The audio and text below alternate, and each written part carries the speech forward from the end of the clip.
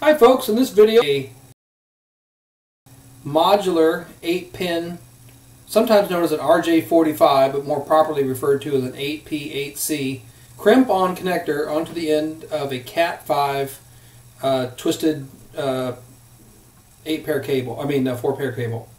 Alright, so if you do happen to have a boot that goes with it, some do, some don't, it's not mandatory, put that on first. Okay, got my boot on. Then I like to take my scissors and make a cut so I can open up the wire. Some open more easily than others. And then I make a small little nick so I can use this. See this stuff? This is called ripcord, or sometimes it's called dental floss. It's just a little thin string. Not every cable has this in it, but most do. So take that little rip string or ripcord and pull it where the nick is. So what you can do, what you're doing is essentially using the string to tear a line down the side of the jacket.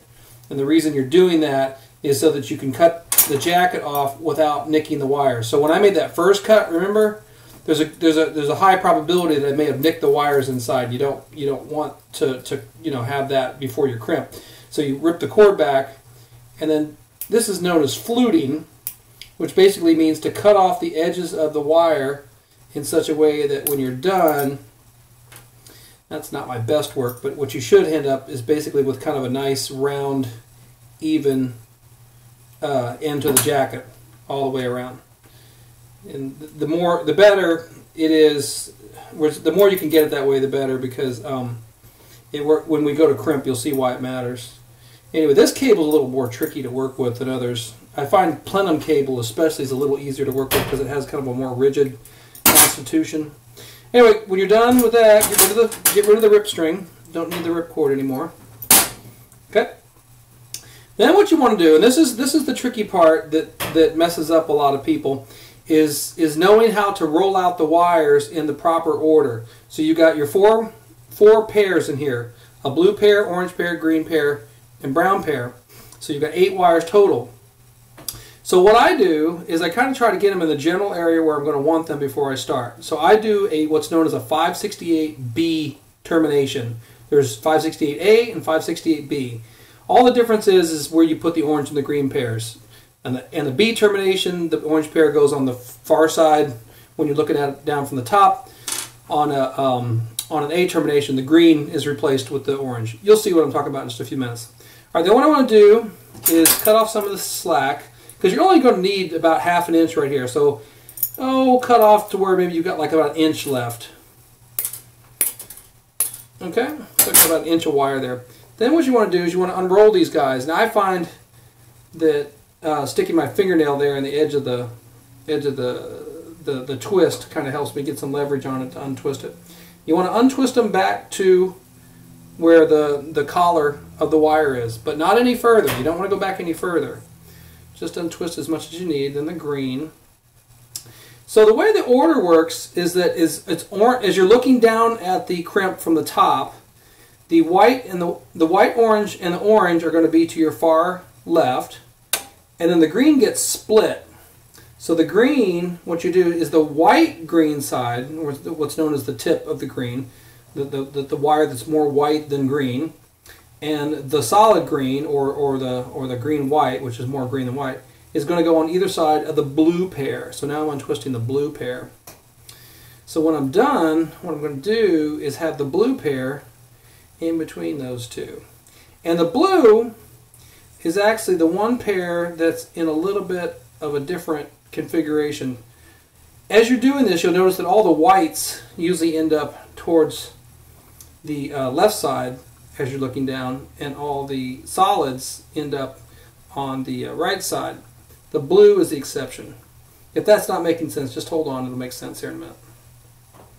As I'm doing this, what I'm doing, you'll see me as I'm tugging on the wires, because what I'm doing is I'm kind of wiggling them to kind of straighten them out, because it's kind of like hair that's been in curlers, all day. It's got a wiggle in the wire, and or a wave in the wire, and I'm trying to flatten that out.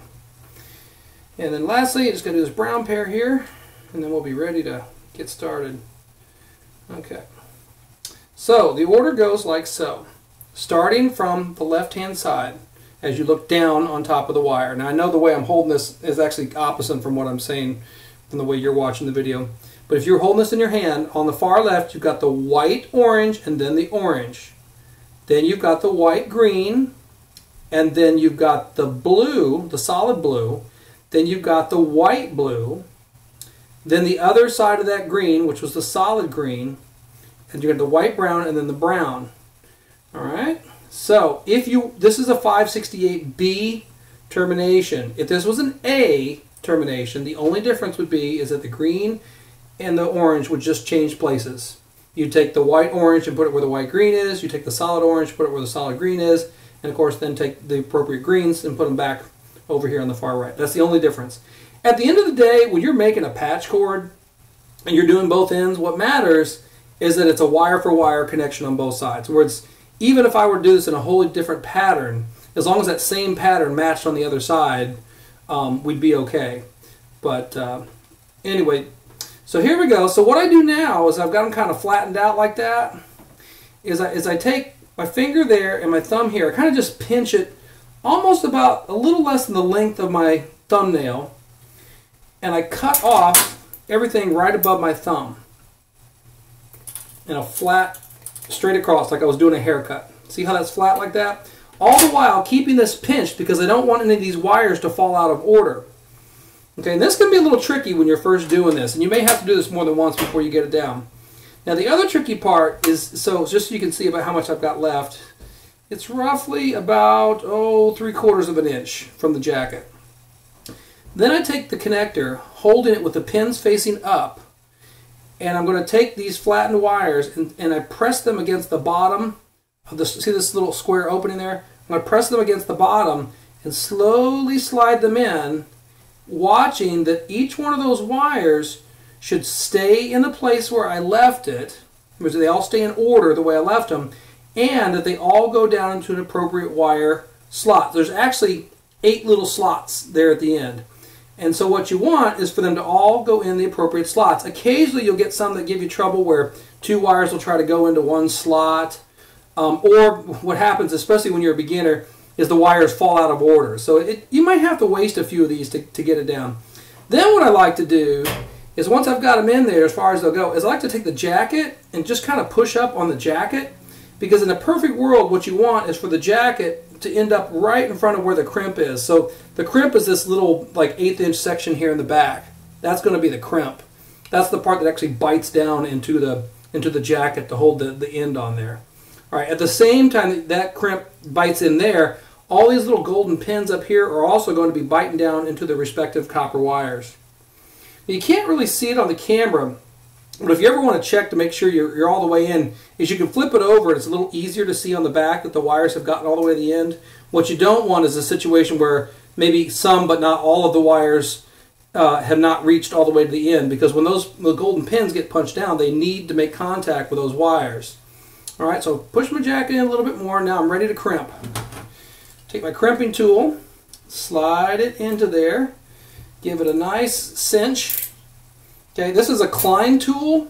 I used to have an amp tool, which I liked a little better. This is a Klein tool. It's got 8 pair, 6 pair, and 4 pair crimping dies on it.